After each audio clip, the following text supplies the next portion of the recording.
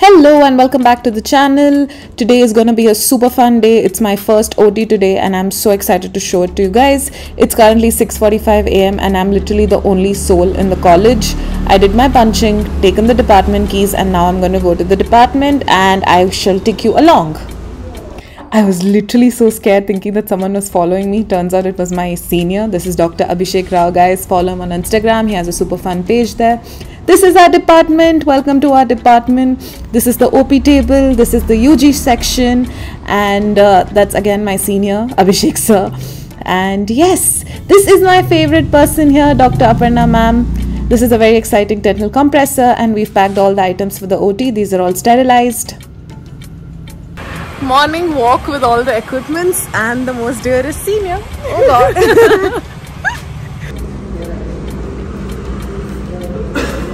You tell how you feel.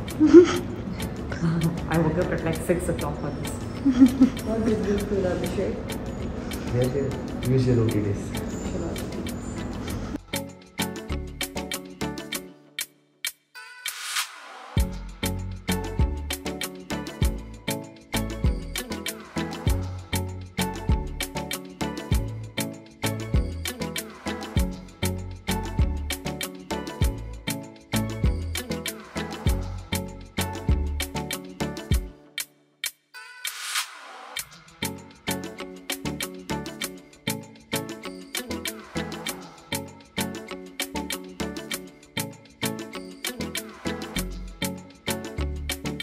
Hey guys, so I'm finally back from the OT out of the scrubs and I'm just chilling in the lounge right now working on my JC that I have coming up in a few weeks. Just trying to finish as much as work as possible because I want to start studying for my exams, the first year basic sciences exams that we have. So yeah, a little about the OT experience. It was surreal. Like I never thought that we could have like proper OTs in Pedo, simply because we weren't aware of it in our UG days. So apparently what we do is if there's an incooperative child and the child is not like cooperating even for basic oral examination, forget like doing procedures on the child. So what we do is we try and take the consent of parents and we do the entire treatment under general anesthesia.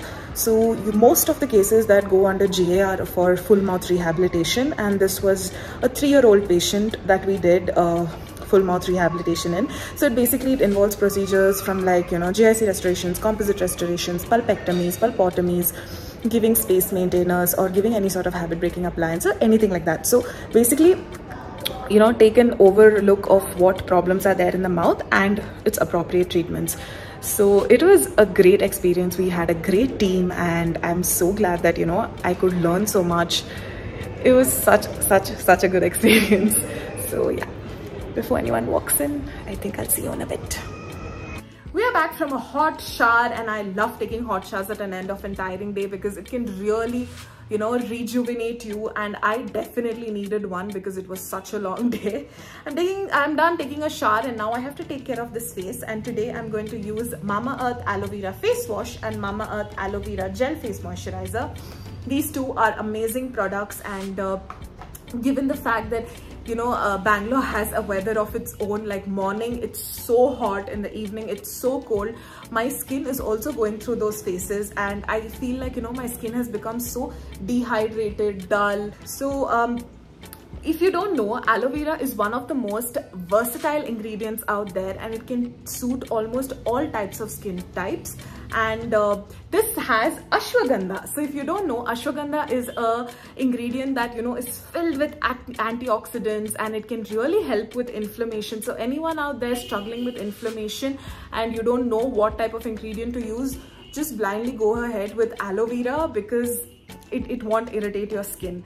And it also has glycerine. The gel face moisturizer has glycerine, so it's going to lock up all that moisture that you're putting into your skin and it's going to give you this beautiful glow. So to start off with, I want to first use the aloe vera face wash. This has a beautiful texture. This is how the texture looks like. It's clear. So this is how it looks like when you wet your face. It's definitely foamy, but it's not harsh on the skin. It feels very, very gentle and very moisturizing actually. I read it somewhere, you know, like if you work the product onto your skin for like a proper 1 minute, that's when it starts to make a difference. So I'm gonna do that. So I'm gonna go wash off this product now. Don't forget the neck, guys. I'm gonna wash it off and then I'll come and tell you how the skin feels like. I just am done washing my face and can you see that glow that it's given?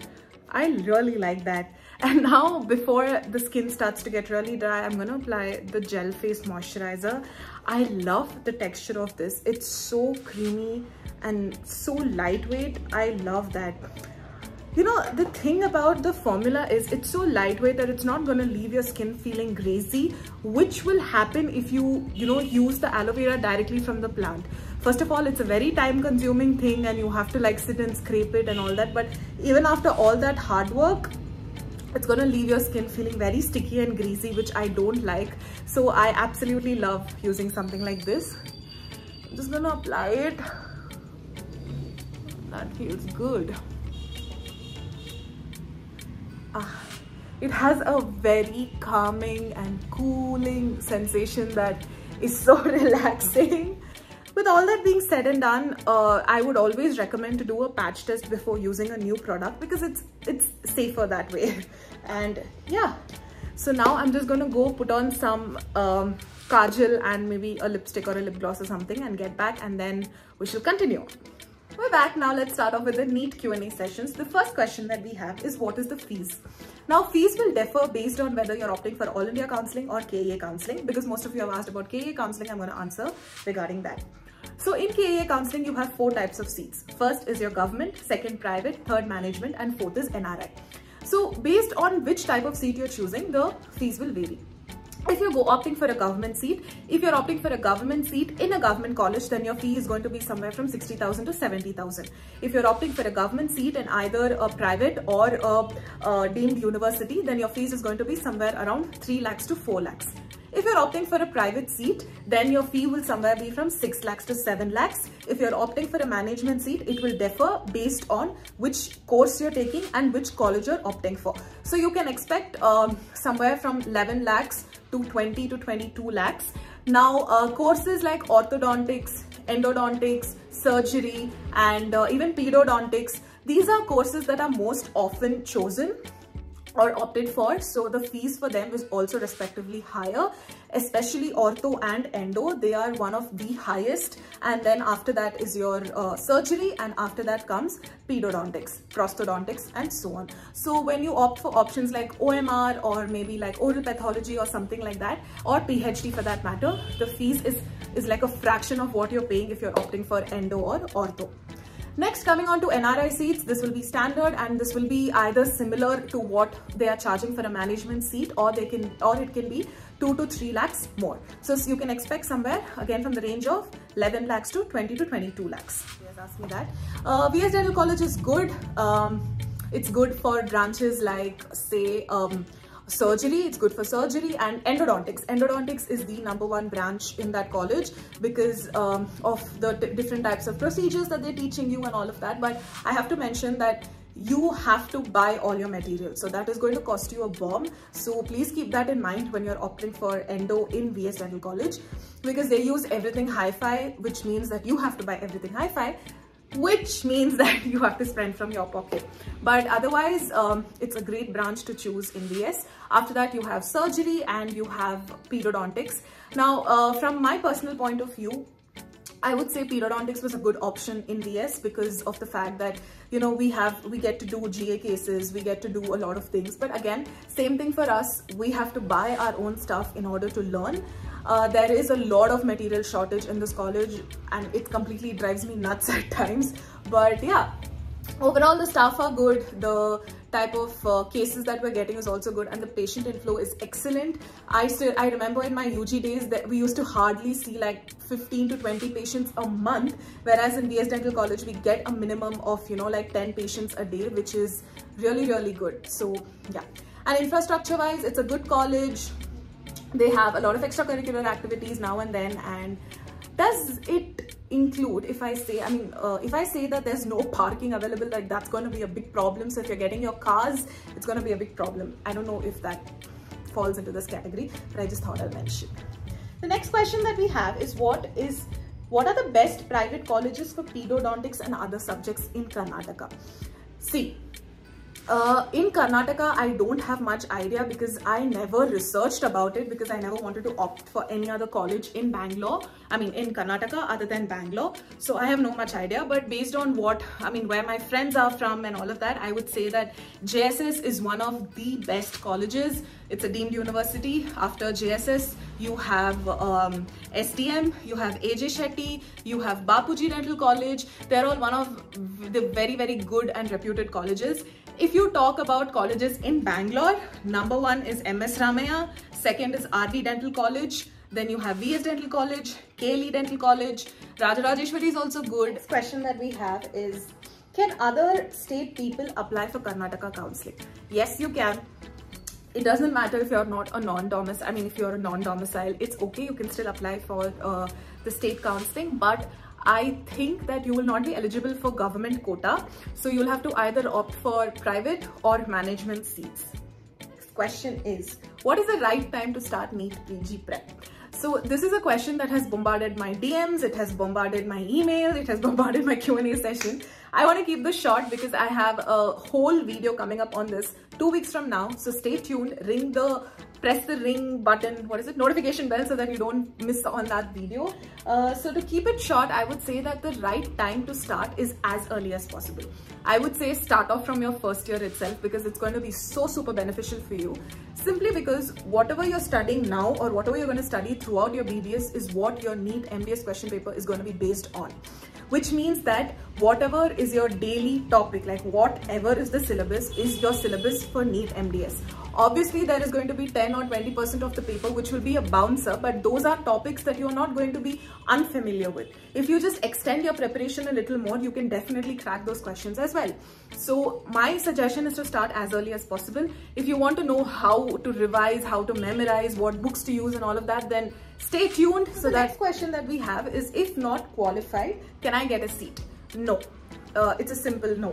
If you are not qualified, if you do not have the passing percentile, then there's nothing that can be done. I've mentioned this even in the previous video, that don't fall prey to those people who tell you that you pay me so much amount, I'll get you the seat. It's not possible. Everything is through NEET only. Even in KEA counseling, they will refer to your NEET rank only. So please don't fall for that. The next question is, good online coaching platforms. So I did not opt for any online coaching platform. My preparation was on my own and I barely prepared. But based on all my friends and their experiences, I would say CDs is the best, and CDs does have an online program. And even if you are open to opting for their offline coaching program, please do. But I personally feel that there's no need for coaching program if you do your preparation well. Again, I will explain a bit more on that in my upcoming video. Yeah, so somebody has asked me what will be the expenses. So I assume they've just written expenses. So I assume they're asking the expenses in doing NEET MDS. I would say that if you're opting for clinical options like again ortho or prosto, pedo, endo, then it's going to cost you a hell lot. I've already mentioned this, excuse me for laughing, because I have endured so much expenses by buying material itself. When you are a PG student, you are expected to have everything, you are expected to buy everything. And if your college doesn't provide the basic, like how mine doesn't, then your expenses will double. So please keep in mind that if you're opting for clinical options, spare yourself like $1 lakh or 2 to buy materials throughout the 3 years course. And I forgot to mention this in my previous video. I'm glad that I have an opportunity to say this now. Your thesis, your LD, and then at the end of 3 years when you submit all your work, you're gonna spend a bomb. And you are required to publish your research. You have to publish your thesis somewhere. So you are again going to end up paying 30,000 to like 60-70,000 in publishing that article and all. So I think like overall, if you put it, 3-4 lakhs will go just like that in, you know, buying materials, publishing thesis, taking printouts, making your thesis folder, LD folder and all that. So keep that in mind. I did not know that, by the way. So the next question is choosing a non-clinical option a good option? I would say no. See, you have done an undergraduate course in which your clinical skills is what is highlighted, okay? So if you're going to do your MDS in a non-clinical subject, then it's not going to pay you off well. At the end of the day, everyone has to see how much you're going to earn, right? So choosing a non-clinical option, and that too in a country like India, would be an absolute waste. So I would say that don't go for non-clinical subjects, rather spend that money in diploma courses. You have a lot of diploma courses these days where they teach you, you know, these they have these short courses on endo, prosto, then aesthetic dentistry, cosmetic dentistry. So spend your money in that, because that will really help. The next question, I think the second last question for today. What are the branches that are difficult to get? So clinical branches, especially endo, ortho, surgery, prosto, pedo. These 5 are the top clinical subjects that we have, and these 5 are the most difficult to get. The higher the rank, the seats in like ortho, endo and surgery get filled. And after that, like the middle rank is the people who opt for prosto or pedo. After that, the last question is, what are the cutoff marks for clinical subjects? To put it simply, the higher the rank, the higher chance that you land a clinical seat. So I guess that's all for today. I hope that you guys liked it. If you did, then give this video a huge thumbs up and stay tuned. My schedule is like crazy right now, and I don't know how I'm doing it, but I'm doing it for you guys. So please show me some love and support. Share this video, like it, comment down below, engage with it so that it can reach more people, and that will indeed motivate me to, you know, be on track. So please do that, and until next time, this is Divya signing off. Thank you so much for watching. Take care and bye.